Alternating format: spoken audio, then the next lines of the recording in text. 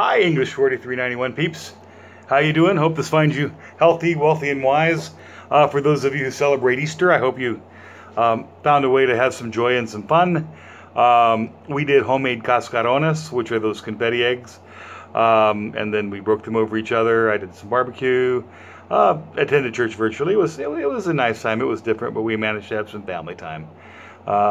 Looped in the son in Houston a little bit over the phone as well. So anyway, so this week, exciting stuff.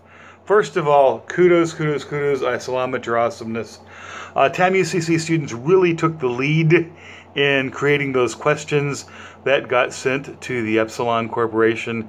I was really pleased with the questions overall, and if you look at the comment thread, it was really clear that TAMU UCC students took the initiative in coming up with questions, were good about communicating with students from other universities tactfully and negotiating, hey, let's combine these questions, hey, why don't we add this, or things like that. And as a group, I was really impressed with you all. I wanted to mention that to you.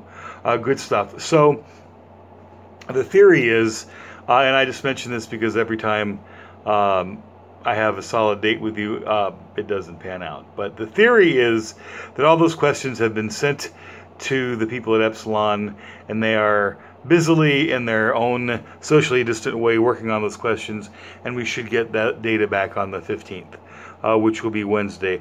Ojalá, God willing, hopefully that'll work out. If not, I'll get that data to you as quickly as I can. So, what are we doing? We're working on our problem solution paper, and we are thinking about the poster presentation, which I realize most of us won't do, and we're hopefully preparing to put final touches on our web portfolio. So, first things first, the problem solution paper.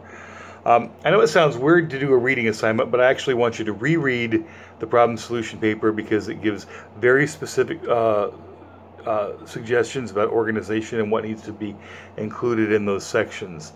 I realize I'm talking fast. I had a lot of coffee. I also don't have a lot of time left on my video because my camera is getting full. Another story. Anyway, so the organization is about 1,000 words, problem analysis and proposed solution, and they want you to talk about. Well, I won't read the out loud the assignment, but they want you to talk about the solution, the problem at solution, and a bunch of other things in only 1,000 words. And then the 2,000 word, the longer section, is the lit review section, which you talk about what's been done, you summarize, you make conclusions, and again, all that details in the solution. So that's about a 3,000 word paper that's due pretty much complete by next Friday, by a week from Friday, and that is a hard deadline. That's not a deadline I can flex on. So what I'm asking you to do is reread that assignment, and also I'm asking you to reread the poster presentation assignment as well. Now I realize most of us are not going to do the poster presentation, but whatever student or students represent our class in the competition are going to represent our work. So I want you to reread the poster presentation and think about what data needs to go in it, what sections need to be part of that poster, in what order, what data do you feel really is essentially that it gets in there as well, and what graphics or visuals do you think should be in there. And just a little bit about the poster presentation. A poster presentation is a way visually to present the work that you've done all semester long. Basically, in one massive graphic, it'll be about 3 feet by 4 feet. Obviously, you have to organize it on PowerPoint, and there is a way to do that, to make a poster presentation on PowerPoint. You need to organize everything visually into one document that isn't too text heavy, that gives essential words and graphics to teach what we want to teach. And then those are going to lead into your writing assignments, because for both of those, I want you to basically do some writing. For the first part, I want you to do your third update on your problem solution paper, and I've broken up into 2 ways. I want you to address each in a separate section on your update, the analysis and proposed solution paper, and in your lit review section, and I want to know the answer to 3 questions for both things. What work has your group done? What still needs to be done? And who specifically is responsible for doing that part of the work?